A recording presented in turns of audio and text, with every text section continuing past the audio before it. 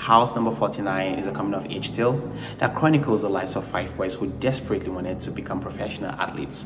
It's a story about class, about struggle, about ambition, and the hurdle we sometimes have to face to make our ambitions become a reality. I grew up in Jos, a beautiful town in northern Nigeria, where growing up, I saw a lot of young people who desperately wanted to become professional footballers, who wanted to be celebrities on TV. But sometimes, these young people were also exploited by scammers who could sense their desperation. One of the beauties of storytelling is that it avails us the opportunity to reinvent the time once experienced, to reimagine the world once lived. I created the characters in my story because they wanted their voices to be heard. I yielded to their requests because I wanted to humanize them, to share their dreams with the world, and hope that these dreams would resonate with anyone who may come across their individual struggles and perhaps their eventual triumphs in my story. Fadi is a story about a man trying to find home for his autistic daughter. My influence has been the fiction of Chinua Achebe, J.M. Coetzee, and Ayikwe Ama, a Ghanaian writer. My inspiration for this particular story was by watching the people around me, especially by this man and his daughter who share so much love and joy in spite of their state of poverty and pain. Stories are very important to us, especially in this time, because they help us to travel in space and time into the souls of people and places. And at the end, we empathize with one another because we find in stories that we share the same basic emotions of humanity, the emotions of pain, joy, despair, grief. And at the end of the day, we realize that we are one. Our stories connect us. My story, Dite, is structured around the memories of a diasporic Mauritian woman. Each memory is about the important women in her family. So her mother, her lover, and her grandmother. And each memory is tied to a specific tea in her collection, thus the title of the story, Dite. On the one hand, the story speaks to her love of tea.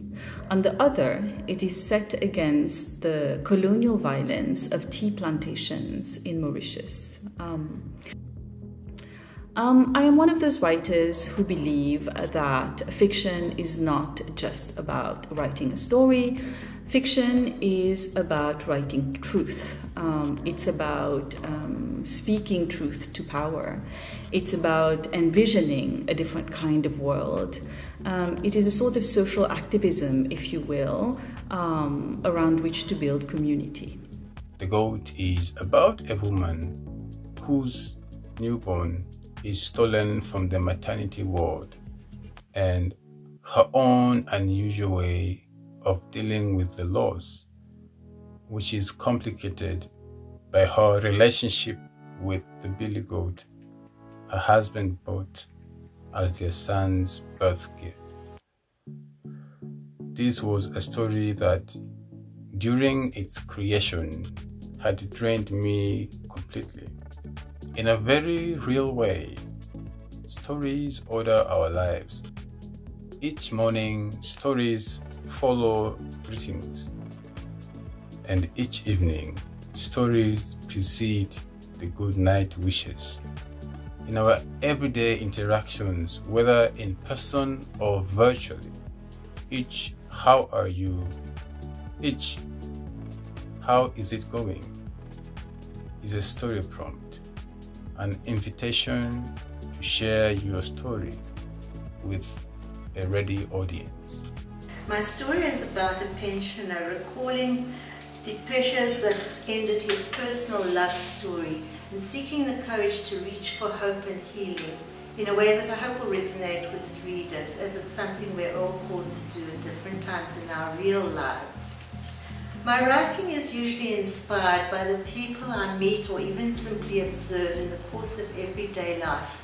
My imagination is often activated by such encounters, and I want to create stories for these people. The spark for this particular story was witnessing social grants queues during and after the COVID-19 pandemic. As I wondered what the personal stories of the people were, I especially wanted to write about senior citizens, as they're so often trivialized or overlooked in fictions. Our stories connect us.